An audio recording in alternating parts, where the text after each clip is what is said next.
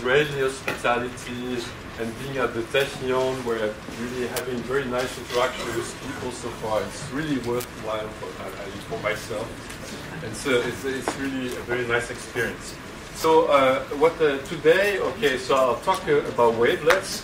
There's Demystified in the title, so I have different levels of demystification, and since it's a general, audience talk, so I will let's say try to explain also wavelets for people who are not so familiar with wavelets, and then since my area of application is bioimaging, I will illustrate the use of wavelets with some recent research projects and show you some concrete examples. and then for a little publicity for the last talk. So the first one was more about sampling splines. This one will be about wavelets, and sort of the last one will be sort of the unifying view, where we'll bring all the aspects together and also make a few interesting links actually with many different areas. So I will little concentrate on wavelets in medicine and biology, but I mean they're obviously applicable to many things. So if we're talking about wavelets, so there's some notation, and I mean there are just basis functions here that typically we're in one dimension, where we are like using two indices, and it's just a family of functions. They have all the same shape, and they've been dilated by powers of 2.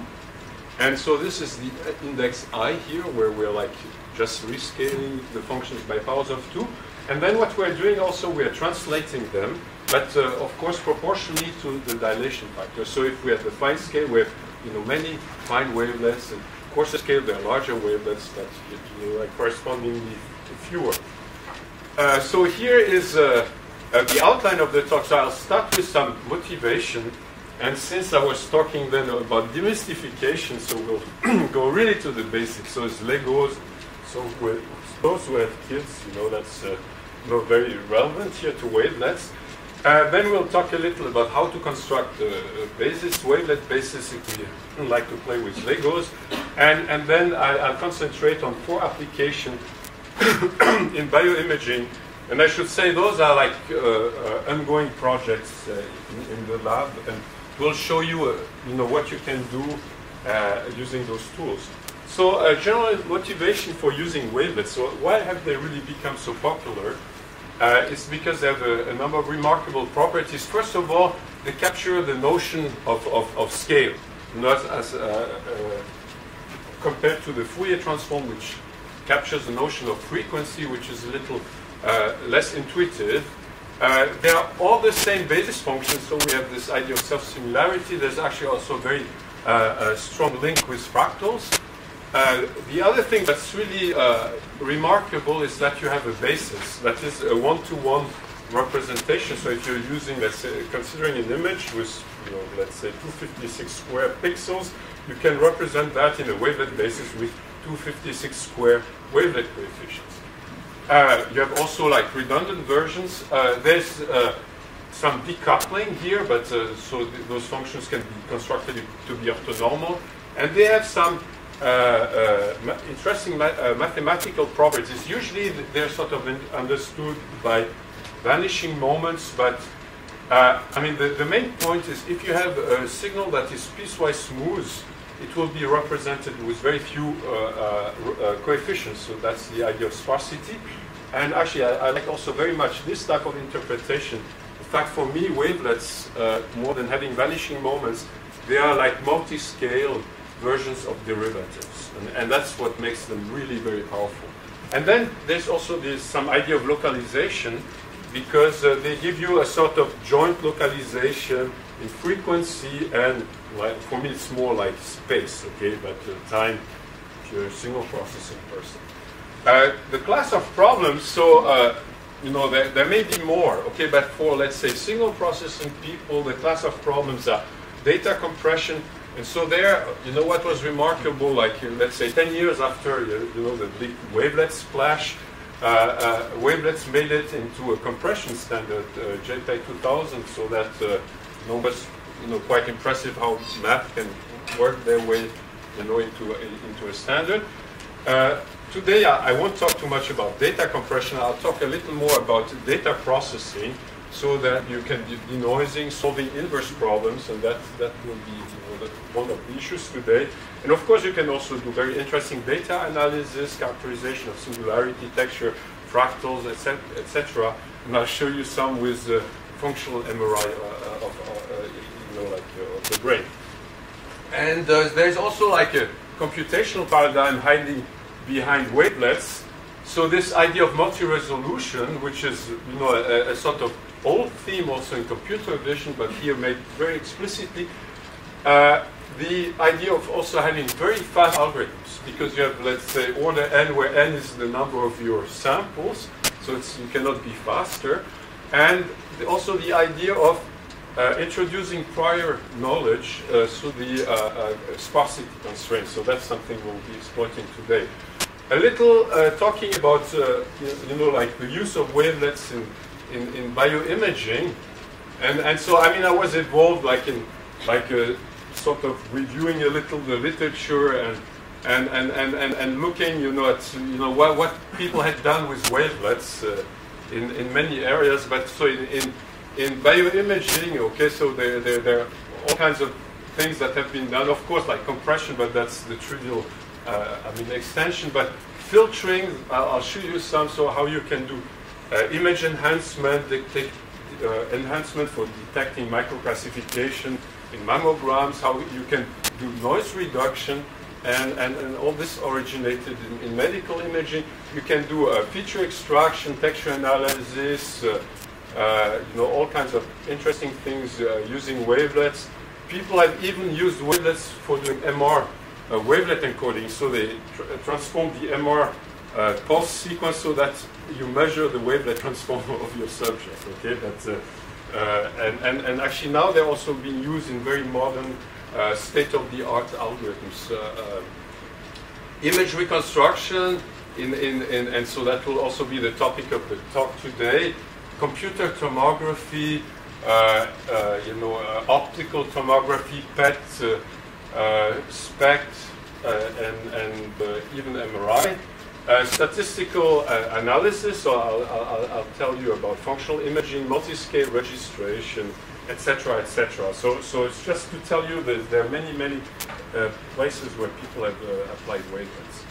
So now let's go back to the very basics, and so I apologize for the many of you who are wavelet specialists, but for the others that may be worthwhile. And so here's the hard transform, okay? So let's suppose now we have a signal, so they're just samples, and we are assuming it is piecewise constant. Why not? So it would be like a computer scientist view of the signal. And now we are given the very difficult problem of trying to make a coarser approximation of that signal. Now instead of using little Legos as we have here, and the Legos here are represented by this rectangular function, and actually if you just put that in equation, you have a weighted sum of translated Legos, and here are the heights of your Legos. Okay, so just make it very concrete. So now let's say you want to play with someone who has Duplos. Okay, so Duplos are coarser versions of Legos, and so you would like, so I say I'm very basic. So you'd like to represent that using Duplos. So how do you do? Okay, so you'd like to do that. Okay, good representation of the signal. So what's your wild guess? I won't ask you, but the wild guess of the optimal algorithm would be just take the average between, like two of those neighboring numbers and assign them here, and, use a larger basis function. And so you can do that all over. And then you get this representation. I just like to appreciate you to appreciate a little the notation. So with I here goes with the scale. And so that was I0. This is I1, it's always powers of 2. So I have the I here that's put on the basis function, so that means it just has been dilated by a power of 2. And of course the coefficient has changed, okay? So K goes with that, and the I goes with the scale, and so those are just averages, okay? And so then wavelet is about recursive filtering, recursive thinking. So how do I go on? Even larger Duplos, okay? same thing, average, etc., and I'm finished. Okay, so that's how you can construct a multi-resolution view of the world. Okay? And so that's not quite wavelet, but by the way, this is the important part behind wavelets. Okay, so that's very simple. So now, what happened? Okay, now let's think about it. We had like 8 numbers. We crunched it down to 4 numbers. And in fact, we were doing a kind of projection here, so you sort of feel that the residue, I mean, the residue, if we're doing the difference here, should not really be like 8 degrees of freedom, maybe less. Okay, let's look at the residue. Okay, looks like that. It's very patterned. And in fact, it always has this funny, like, oscillation. Why? Okay, because here we were doing the average, and there's always one point that's above the average, one that's below, exactly at the same distance. So you automatically have that, okay? So now how can we, like in a smart way, represent this residue? Let's just take a basis function that looks like this oscillation. And now if we just put in 4 such basis functions with the height corresponding here to this value, I have a representation of the residue. So, okay, so that allows me to code the difference here with 4 numbers. Okay, so I had 8 numbers, I have 4 here, and I have 4 here. So then I can do it again. Difference here. Here too you get those oscillations, so I can also encode that, but now I need to do larger wavelets. Now I can code it with 2 numbers. And then, okay, difference between here, again the oscillation here, and I can code that with 1 number. So if we just wrap up here, summarize the situation, so if we just add up all those residues, and of course we should not forget the final mean here, we get back the signal. And in fact, this is the wavelet transform. So what we did, we sort of did multi-resolution representation, and we were just coding in a smart way the differences between like 2 successive approximations. Okay, so now, I mean, how can we sort of generalize that? So what we need is something that would be a little better than the Lego. I love Legos, but they're sort of discontinuous, okay? And so we, instead, more general, we want to use the function phi of x that you already saw last time, but this one has a few more properties. And we will call it a scaling function of L2 of R, if and only if. There's 3 conditions. So if you want to design your wavelet this evening, okay, that's the 3 conditions you need. The first one is the risk basis condition. So for those who were here during the first talk, it's the same thing, okay? So what you have here, you have some measure, a norm or energy in the continuous domain, because your functions are linear combination of those Legos, and so you'd like to compute the energy, but using an integral. And now this should be, like proportional to the energy of the coefficients that you would measure using a sum. So you have an equivalence between the continuous domain norm and the discrete domain norm. And I told you last time you can almost draw anything, and you really have to scratch your head to find the function that will not satisfy that. Okay, so that's not hard. Two-scale relation. So that's the Lego Duplo relation. Actually, it is if you have kids, and if you have Legos, and if you have Duplos, you may have noticed that you can assemble them. They're compatible. Okay, so the small kids can play with the older ones. Why so? Because if I take a Duplo, like a Lego expanded by 2, I could construct it by putting 2 small Legos. And mathematically, this means if I'm expanding my function by a power of 2, I should be able to generate this function expanded taking a linear combination of the finer resolution basis functions. Okay? And this is really the key idea behind wavelets. This 2-scale relation is also sometimes means that like phi is refinable. And the last condition is more technical.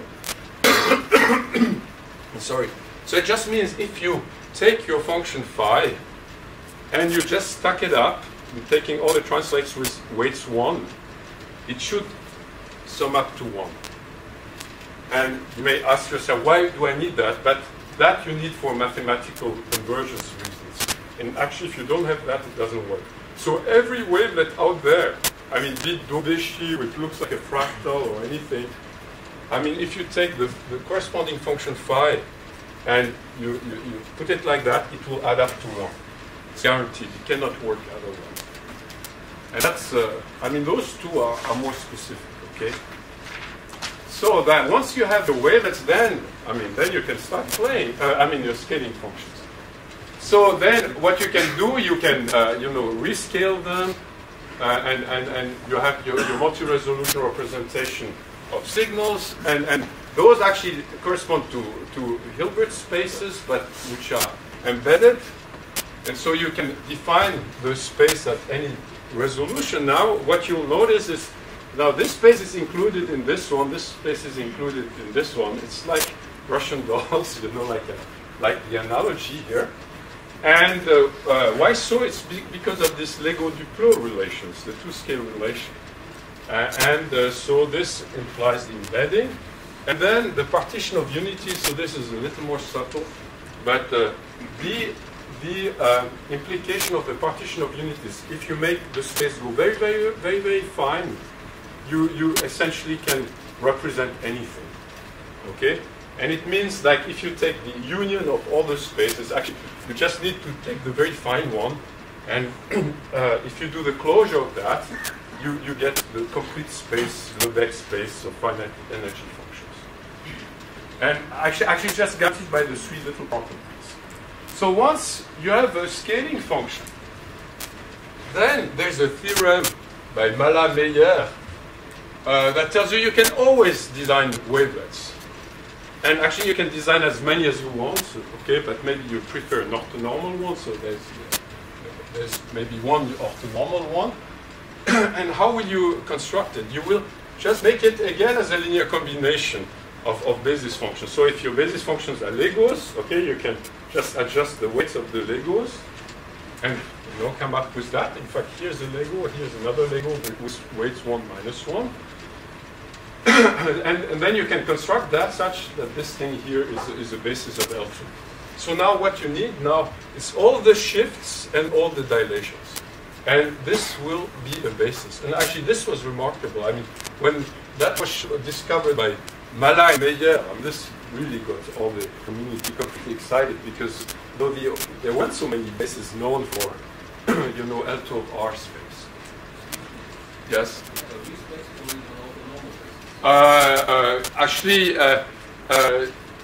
You can have both. and by the way, if you have a risk basis, you can always orthonormalize. In fact, the condition of the risk basis is the guarantee that it always exists, an orthonormal basis. And the risk basis is more general. Actually, we don't always want orthonormality, although it's sort of convenient. But it's guaranteed there's always one orthonormal wavelet, okay, for any function phi that satisfies the three properties, and there's zillions that are risk basis, so you can choose the one you prefer. Okay. So now, how do you do it? Actually, then it's quite mechanical, because then it was work that had been solved by single processors before wavelets, and it boils down to considering a perfect reconstruction filter bank. So we had, the filter H, that was the two-scale relation.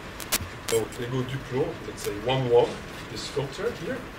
And now you just have to choose three other filters such that this satisfies a perfect reconstruction filter. And this you can just put in an equation. There are many possibilities here to choose those filters. And if you have perfect reconstruction, you'll have the basis, etc., etc. So now let's take a fresher look at the Lego.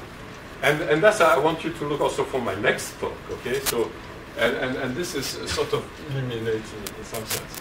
Now there's an association with operators. It's maybe not obvious, but okay. At first sight, so if you have the derivative, you all know that the derivative in the Fourier domain is j omega. If you are a pure computer scientist, you don't believe in things like derivatives, but at least you can take the difference between two samples, okay? So that's the finite difference operator. Now, how does that relate to Legos? Okay, so here's a complicated way of constructing a Lego, but it's very, very powerful conceptually. take the inverse of the derivative. It's an integral, okay? Integration operator. What is the impulse response of an integration? Step, okay? There's a step. Step doesn't look like a Lego, but it's not a big deal. Now we can easily get our Lego out of it. So what we do? We take a step, we move it by 1, subtract, and check, we chop it off, and we are here with our Lego. Now let's interpret here. Here is a formula. So this x plus 0, I mean, it's a fancy notation for saying the unit step, okay? So what I'm doing the finite difference of the unit step, and I'm getting my Lego. But let's look at it in the Fourier domain. In the Fourier domain, what do we have? Well, okay, you all know what's the Fourier transform of the rect. It's a sink, but here it's a contour, rectangle, and so it's like a sink, but you know, up to the phase factor. And what do you recognize there? I mean, this is very, very, very important, okay? Because I mean, there are tons of generalization that can come out of it, okay? I see the poor man's version of the derivative, which is up there, divided by the real thing, okay? So the Fourier domain, I'm comparing, you know, the poor man's operator with the true operator, and the ratio between the two gives me my basis function. So this is something we'll see again, you know, like in 2 days, okay? But anyway, we wanted to generalize a little Lego, so in the Fourier domain, I just showed you this formula. Now, last talk, I showed you that if you take a rectangle, convolve it with itself, you get a triangle, should B-spline of degree 1, and you can go on, and you construct the family of B-splines, and we'll see them next time also. So we had a weird idea. You know, why not do not non-integer powers? Okay, so it looks like a trivial idea. So here, instead of putting integer powers like people have always been doing, why not allow for arbitrary powers? And actually, if you do that, okay, then you can scratch your head a little, but you can even find a nice formula in the time domain. And okay, it involves like functions that are x plus to the power alpha. So this function somehow is piecewise x to the alpha. Now let me run you the movie. So here is so the Lego, and now we'll see fractional Legos. Okay, so it's more fancy. I'm not yet convinced Lego to manufacture those, but, and so look at that. Okay, so here we are just you know, like increasing the degree. Oops, let's go it again maybe. And so you get functions that get smoother and smoother and eventually look like Gaussians. And of course, my sister can always make very nice things out of that. And then, I mean, it's one property here. These guys are valid scaling functions. So we can prove the risk basis, we can prove the scale relation, we can prove the partition of unity. Therefore, we're in business, we can start doing wavelets. Let us look at this Lego Duclos relation. Lego Duclos relation, okay, so the filter here, if we had just alpha equals 0, would be 1, 1. Actually, if you write this formula here, if you don't go in the Fourier domain, you can, you know, solve it for this filter H that you may not know, okay, you want to find. And actually, I just gave you the Fourier transform, so you can do this ratio. If you do the arithmetics, it's the one line, you find this, okay? So essentially here, what you will find is the filter 1, 1, convolve with itself, you know, alpha plus 1 time. And so if you expand that, you get binomial coefficients. And actually, if you have fractional here, you get generalized binomial coefficients, which are related to the gamma function. And actually, this works quite well. Let's here take alpha 1. Okay, it's 1, 1. Here, you know, I mean, it's 1 plus z to the power 2.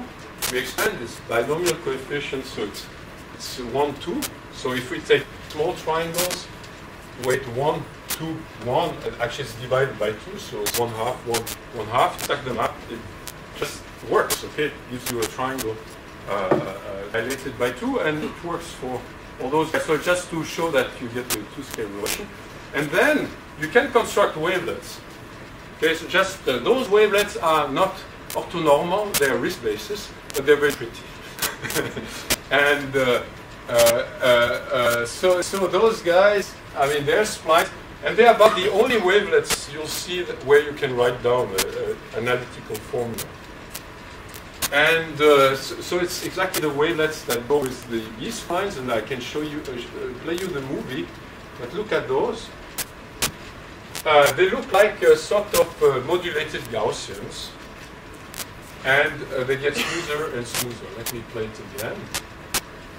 So now what I can do, I can just stop on any of those, and I have the basis of all of them too. So any one of those functions, you know, gives you a representation of all finite energy functions, and so it's you know, it's a very large family. Okay, what are the remarkable properties? So that you have real spaces. Now, okay, so once we have those wavelets that have been constructed like that, and there are many others, Dobischi, etc. You can like consider your family of wavelets. Now you can make them orthonormal. I mean, it's very simple. You can orthonormalize them. They become a little ugly. Okay, I'm sorry, but I mean, at least they are orthonormal. And then okay, so they satisfy the orthonormality property. If it's orthonormal, somehow the the transform is, I mean, the adjoint corresponds to the inverse. How do you get wavelet coefficient? You get the inner product, and actually there's this very fast Malas-Montebank algorithm. So here I'm just representing the wavelet coefficients, but of an MRI image, and you have also the reconstruction formula. So if I just take those weights, put in front the base function, I reconstruct exactly the image. And what's important here, I have, let's say, 256 square values. I have 250 square values here, and they're just much smaller. And from now on, I use the matrix notation. So I make a matrix vector. So I'll say my vector, my signal, I put it in a vector S. My wavelet coefficient, I put in a vector W. This is a linear transformation, so I use it in the matrix W, and because here I'm assuming it's orthonormal, so I can come back by taking the inverse, which corresponds to the transpose. Now, how do you do that in 2D? So my advice is don't think, just do. And so what you have essentially the wavelet algorithm like splits into sums and differences. Okay, so and this is one level. So what you do, you code your 1D algorithm. You take line of the image, you split it in two without thinking. You go through all the rows here, and then there you should really not think. Okay, then you take all those things, all the columns, and you just split them in two, and you're done. Okay, so that's. But okay, what you get here is algorithmic, but it corresponds to tensor products.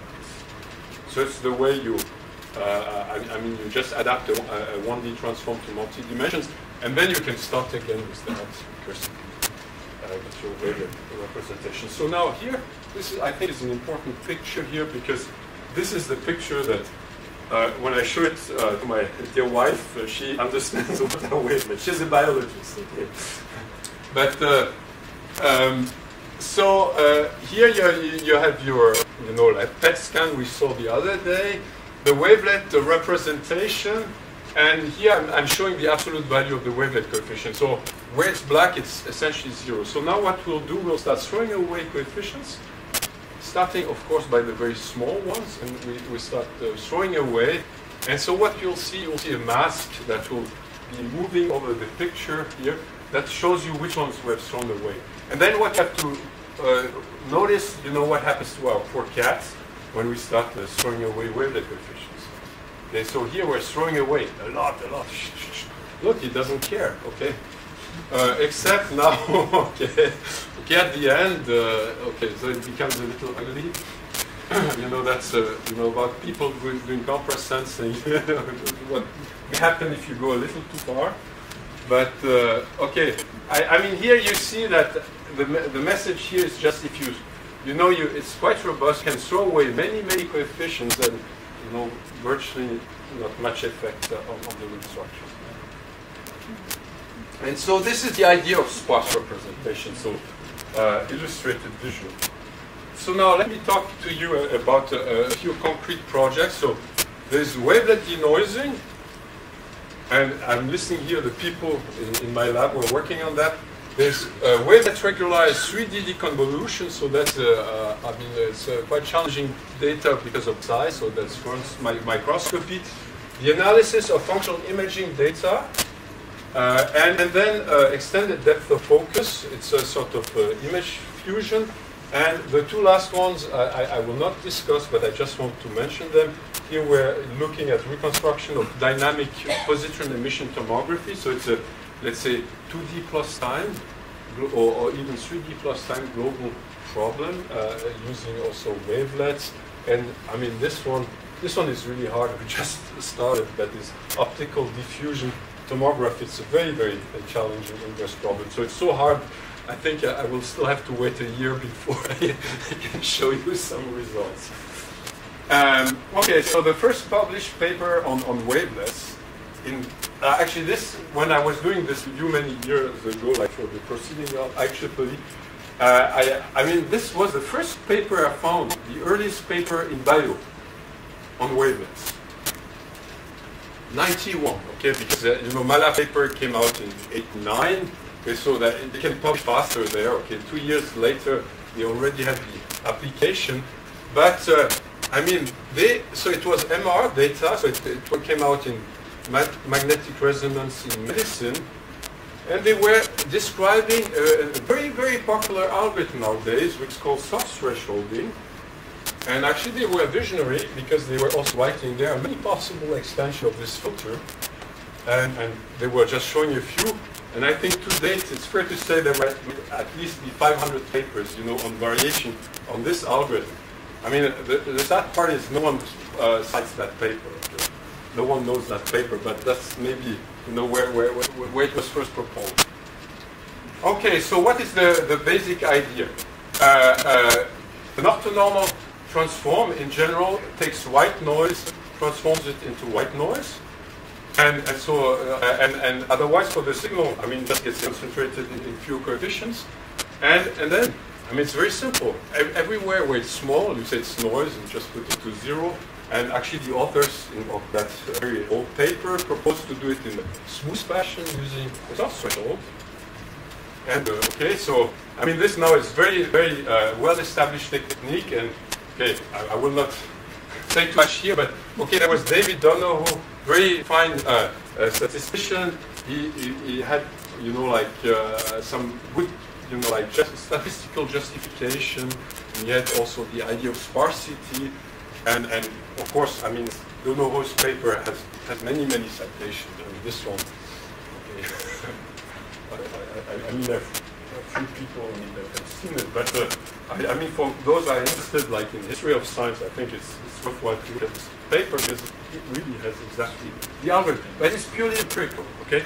They were engineers, they took the MR data, they applied the algorithm, they reconstructed, they saw it works much better than anything else they knew, and they were very excited, okay? And so that was the paper. But now, okay, so there are a sort of variational formulations of the same algorithm that are more sophisticated. And so what you have, so that works for denoising. So you have signal plus noise. If you translate that in the wavelet domain, you still have signal plus noise. And so here we will try to now recover the noise-free signal. And so the way we do it, okay, we want to alter the wavelet coefficients and reconstruct in such a way that, okay, I mean, it's a better estimate of our signal. And actually the way it is done sort of standard variation setting. So we are putting a data term, so we are reconstructing a signal, and we want to impose that it's reasonably close to the noisy measurement. But okay, then we want also to put in some prior knowledge. And so we have to put in via a regularization function. And so how can you measure sparsity or smoothness? Yeah, a good way is to take the L1 norm of the wavelet coefficient. So there are many reasons for that. This one rather sophisticated reason is this, because that can be shown to be an equivalent norm of a Bezoff 1-1 space, which is something like total variation. Not quite, but it's very close to total variation space. Okay, so then you put that, you put Lagrange multiplier, and you have to minimize this cross-functional. Now, why is this a good problem? It's completely decoupled. Actually, as I show here, you have this sum, but you can break it. And then essentially here, this is your data in the wavelet domain. Okay, the wavelet transform of the noisy image. This is the wavelets you want, the coefficient you want to create, okay? And you're having a penalty here. And you see that's completely decoupled, so you can solve it, for any scalar component here. And then actually it's just something like that, okay? So the input is u, which is this, and you want to find v such that you minimize that, okay? So it's, the solution of that, actually I could put anything here, it would just be a mapping of u to v, okay? It's nothing else, okay? So it's a nonlinear mapping from u to v, but which one? Actually, if you do the math, surprise, surprise, not so surprised, everyone knows it now, you get this, okay? But, it took a long time to be discovered, okay? From the time, the algorithm was proposed. Okay, so the solution here is this assertion. And actually, there are some variations. So what you have here is a nonlinearity that you apply in the wavelet domain. So actually, we did some work where we try to generalize the nonlinearity, and maybe you could do like a Bayesian nonlinearity, etc.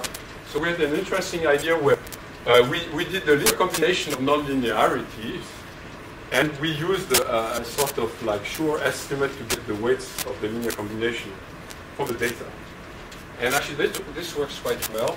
I just show you here's a noisy image after denoising in the wavelet domain, and actually this thing is almost 1.5 dB better than just the stuff I showed.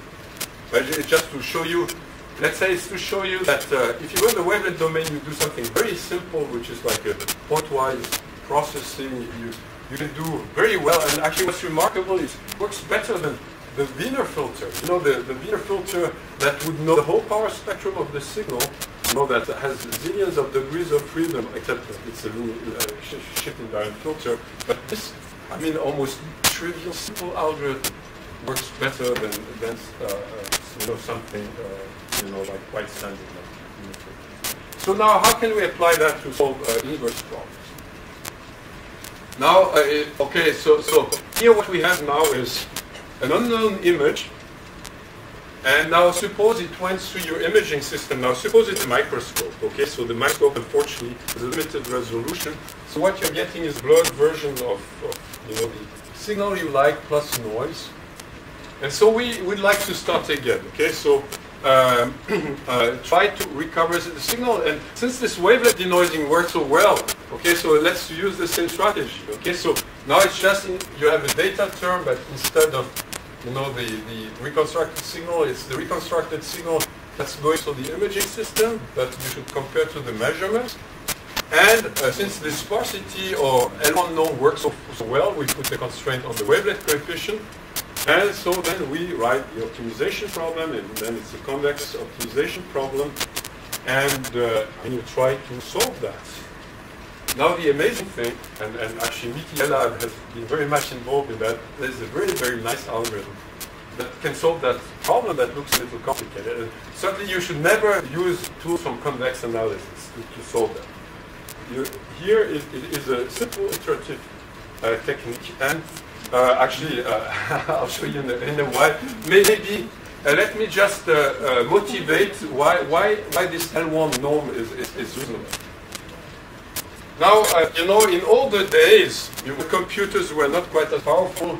This was the way we were approaching inverse problems. Okay, so we had the quadratic data term and the quadratic penalty. Now, this thing here is equivalent to minimizing, let's say, the data term subject to constraints on the solution here with the L2 constraint. So it means the solution is here, if it's equality, should lie somewhere on the boundary of this circle, which is your L2 ball. Now, if you look at this part here, so this depends on the data, U, but you can just see this thing, in fact, it's an elliptical norm. And so there's a center that depends on the data, and otherwise, a constant distance here corresponds to an ellipse. So if you want to solve that problem, you're inflating your ellipse such that it touches the circle. And so that's your, this I would say is your Tikhonov all-slide solution, which is somewhere here. Now if you put the L1 constraint instead, now the L1 ball, it is a simplex here, I mean a square. Now if you inflate your ellipse, and you can try to put it wherever you want, most of the time you hit a corner. And what does it mean to hit the corner? On the corner, I have only this corner that is non-zero, and the other one is 0. So hitting a corner means being sparse. And by the way, if I take smaller, you know, quasi-norms, I mean pseudo-norms like L smaller than P smaller than 1, this thing even becomes more pointy. And so then you're really guaranteed to be sparse. And actually, if you add more dimensions, it's even more dramatic. Okay? So this is sort of, you know, why is all this thing good to give sparse solution? So putting this L1 norm here is extremely popular right now, all this sparse, crescenting people, etc. And I must say, this type of picture was shown by Dono. So, I mean, he deserves a good part of citations, okay? But, and he saw that very, very early. Now, okay, what I wanted to say that there's a very efficient algorithm to solve this sort of complicated looking problem. It's complicated because it's so huge, okay, images. And so, I mean, the trick here, it's almost like a 4 or 5 lines derivation. I will not really go into details, but you want to minimize that. So what you do, you create a surrogate cost function around operating point, which is sort of your current estimate, that will majorize your cost. But if you set it as n equal fn, the same, okay? and I mean, you can do that by adding some factors. You just have some condition on the spectral radius of your imaging operator. So you add stuff to your criteria, but you add it in such a way that at the end of the day, it looks like that. Okay, so essentially, what you don't like here is the fact that you're comparing y to hf, because you don't like this h.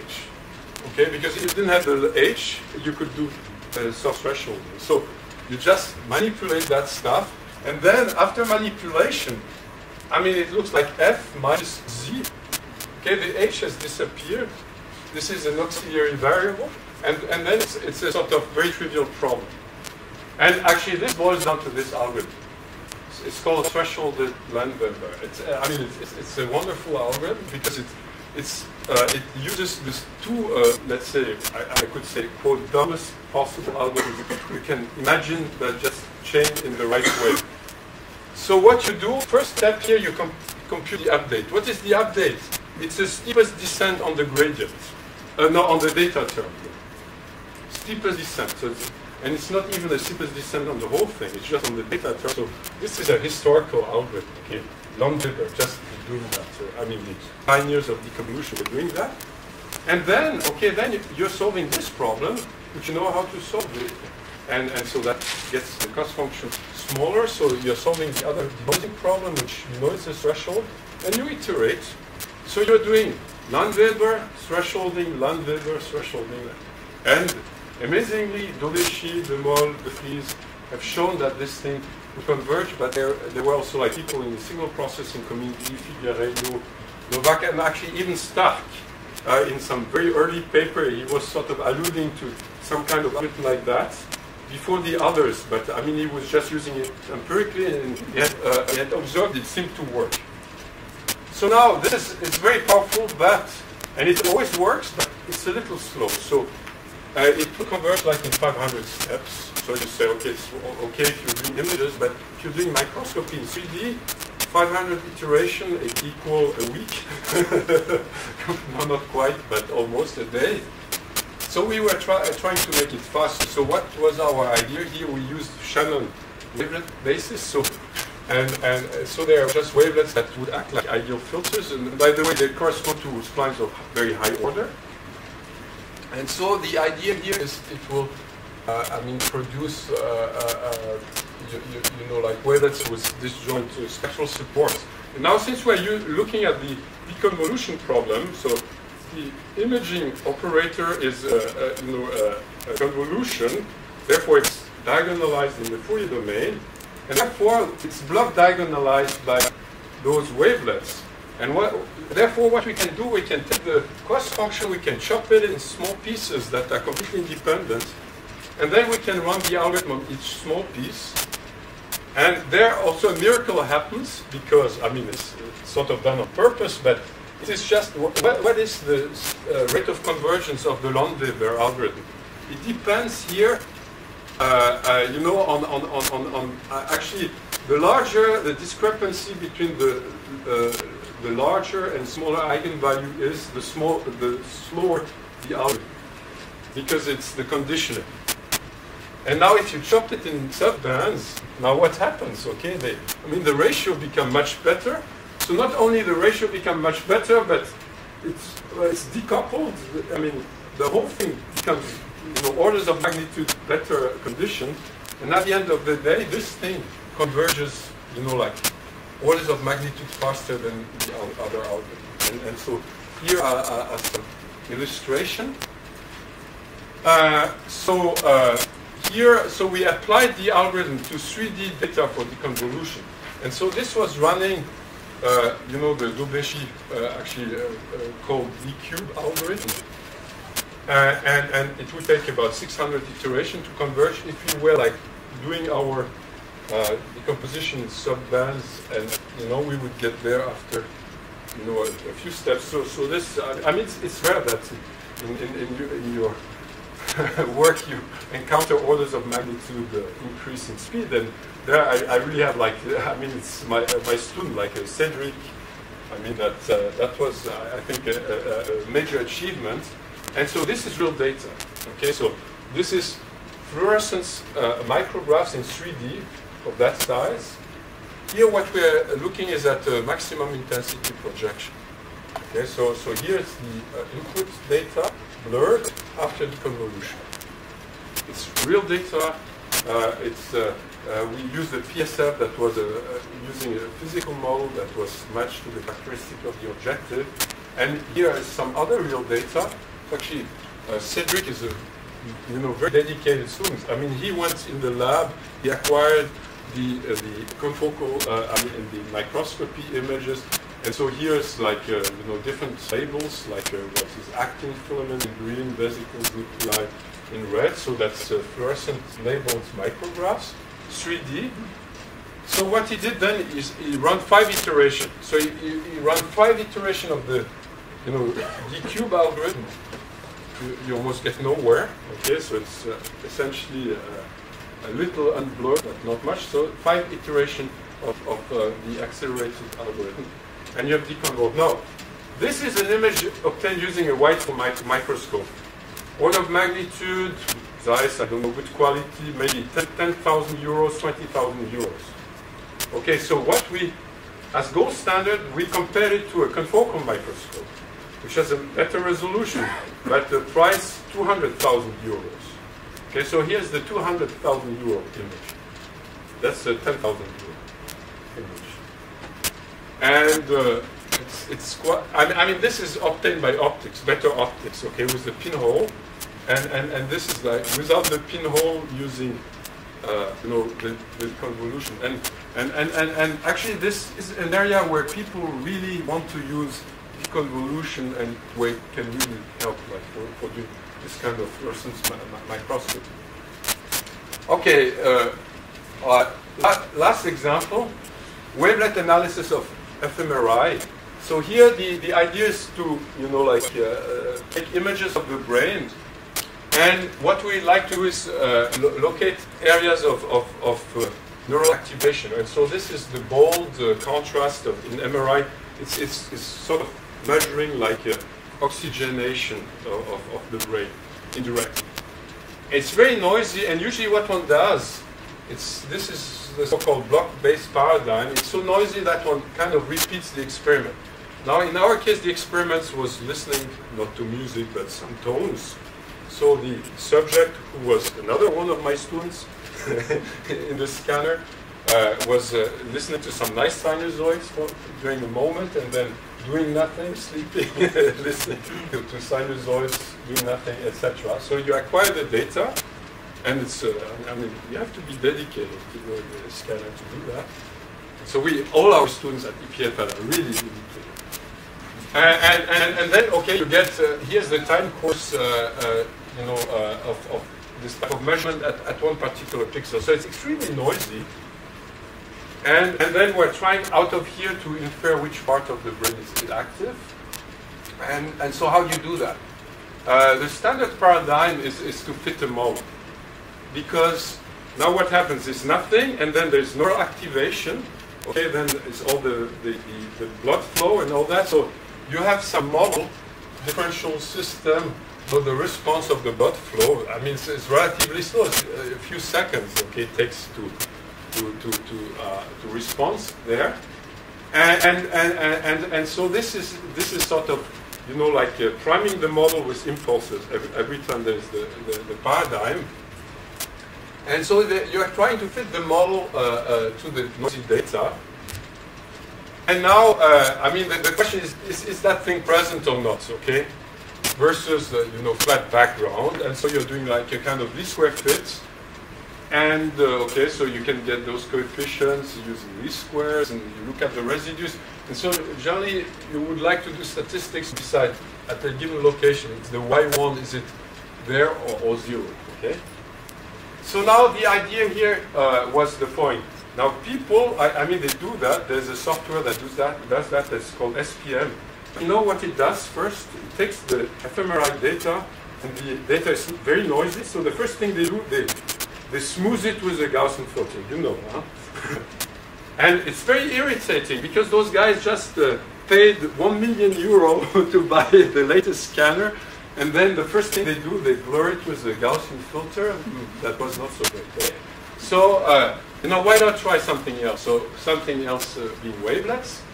And, you know, some advantages. You can exploit correlation. You get increased signal-to-noise ratio in the wavelet domain. There's no loss of information and multi-resolution. So now if you look at the wavelet transform along space, the time model is still true for every wavelet coefficient. Okay, so you can still put the clear model along the time. The noise stays white, so you can use essentially the same procedures. But now the problem is maybe, okay, you get some detection in the wavelet domain, and you don't like that too much. You would like to map it back into the space domain, and so that for that we proposed what we call the integrated framework, and it works like that. Okay, so you take your sequence of images, noisy images of the brain, take the wavelet transform. In the wavelet domain, so you have a sequence time series of such things. Now you'll fit your linear model. So this is the Y1, okay? The weight of the hemodynamic response, you know, for different positions. But then what you also compute, you compute some standard deviation. Because you're doing this least square fit, you have also some estimate of the standard deviation. And then what you do, based on the t-value here, you will just select the locations, you know, which you think there's something happening. And then what you do, you just keep those guys where you decided this was active view, map them back into the space domain. But now the thing was, you know, putting some statistical inference in the space domain. Because, I mean, we can say, okay, here, yeah, you have something in the wavelet domain, but where is it in the space domain? So what we needed to do is also like sort of propagate some kind of standard deviation back in the space domain, but we needed to do that using absolute value wavelets. Okay, so here is essentially the thing. So there's this adaptive thresholding reconstruction, but then what we have a foolproof conservative way of checking if you have activity here based on a statistical test that looks a little like a t-test, but based on rigorous mathematics. And so we can control the level of significance. Actually, what we're doing here, we're doing very conservative Bufferoni correction, because we're dividing by the number of pixels in the image, and there are zillions of pixels. And so if we find something significant, there's, you know, really something. So let me just show you some pictures here. So this is the brain of a courageous student. After running his own wavelet processing, actually it's Dimitri's wavelet. And so those are the areas of activation. So I'd like you to concentrate on this here. because that's a sort of area that was of interest to our colleagues who are neuroscientists. And now compare that to the standard procedure SPM. Why is everyone using SPM? Because people put it on the web in MATLAB. It's a very nice interface. And well, 90% of the people doing fMRI use this SPM software, which does Gaussian smoothing. Okay, so you have the linear model and all that, but you have Gaussian smoothing. So what can you do? Either you don't smooth much. Okay, so and be here bad luck because okay. You lost somehow and that's the reason they're doing Gaussian smoothing. Okay? So because they're really interested here, so they like to detect something, or you do Gaussian smoothing, okay? And I miss the knob. Okay, so okay, here they adjusted the knob that you're detecting, but I mean here you have completely lost spatial resolution, and so I mean we sort of make the case that I mean here you're somewhere in between. Okay, so. The best of both worlds, and actually play the game. What did we incorporated that in SPM? Okay, so now they can go to the Wavelets software, and there's one module that's called WSPM, where they can use wavelets. And okay, so I think I'll finish here because there was or maybe I can just show you a nice picture. Okay, so here is extended depth of focus. So you have a focal series of images. And it's never like in focus everywhere. And so here's a very simple wavelet algorithm where we sort of, look at the places where there's maximum resolution, and we all combine them together and make an image composite that is all focused. So conclusion, what are the important wavelet features here? I think it's a simple fast implementation thanks to Mala's totalink algorithm, or maybe you could also say Verdi and other signal processing people's algorithm. Has nice mathematical property, replaces vanishing moment, fundamental connection with splines that I didn't tell today, but I'll tell in 2 days. It simulates the organization of the primary visual system, so that's an argument that will be made in favor of wavelets and many successful applications, compression, filtering, denoising, inverse problems. And maybe a note on current topics in wavelet research. So actually the current topic is that. Everyone is working there, okay? Actually I asked Mickey to read in that. No? It's nothing dangerous. Yeah, so anyway, he lives in it, huh? Me too, okay. Okay, and then there are some notable multidimensional wavelets, actually, so interesting things one can do.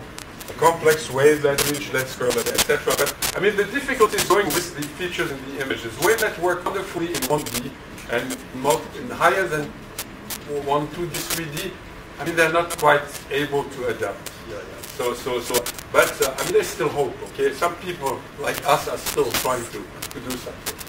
And acknowledgements. And so now you know what this represents. Okay, so this is Duplo and Lego. Okay, and here if you have triangular Legos, okay, that's a binomial coefficient. And if you have quadratic spline, this is the cubic splines, and so it's just the binomial coefficients that are the two-scale relation. And here is a bibliography. And maybe let me just point out 2 things. Maybe this is, for those who are interested in deconvolution, so the paper is on our website, so if you want. I think it's interesting because it makes this type of method usable in practice, because it was to be completely out of reach. If you look in the present microscope, they're very unsophisticated algorithms because it just takes too long. And with this kind of algorithms, I think we can bring in like the next generation and obtain better images. And the other thing here, actually, I don't know if you know about this paper. You Nina or I read it. Other ones who have kids. So you know that it's authored by M. Unser and M. Unser. Who is a second M. Unser is called Matthias Unser. At the time he was 7 years old. You'll notice also it's published on April 1st in the Wavelet Digest, so you can only find it on the web. It's called Wavelet. So that's the lowest level of vulgarization we could try to do with wavelets. So that's the lowest level, and there's a higher level up there. So thank you very much.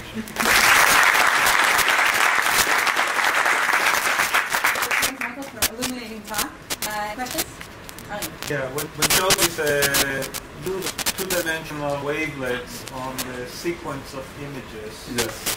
The reason you did do three-dimensional wavelets, which would probably be Actually, we do. Is it technical difficulty? No, actually we do 3D. I don't know that. Okay. No, so fMRI, it's really data. So we do 3D.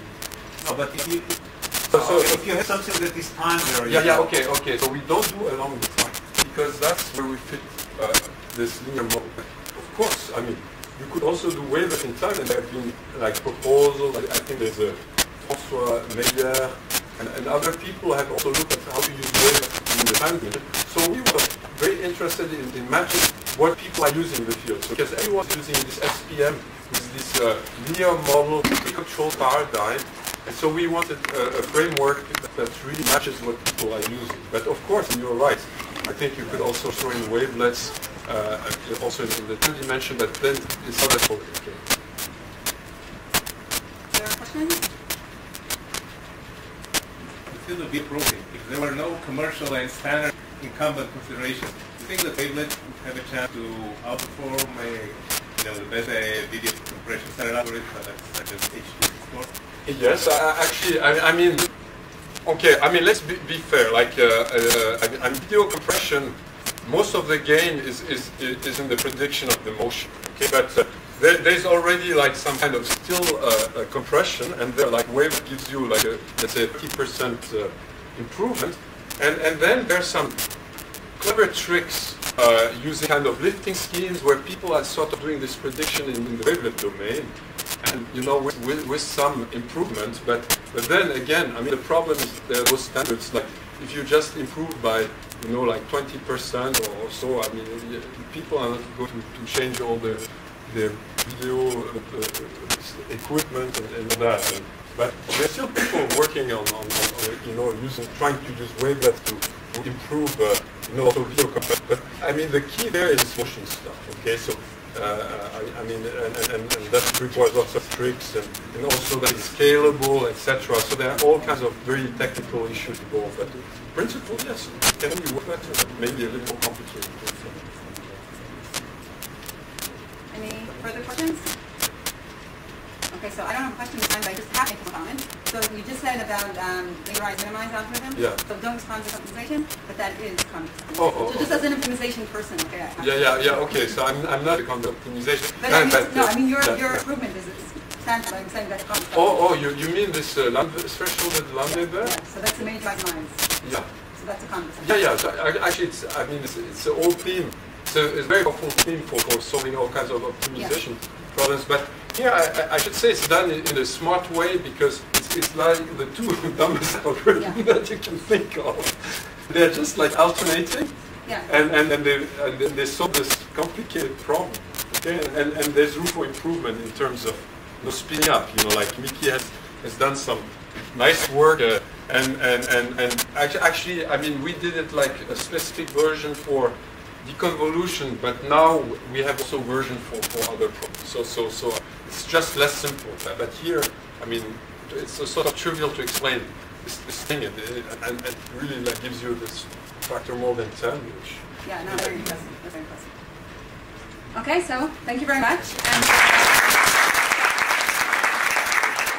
before you leave, I encourage you all to come for the grand finale.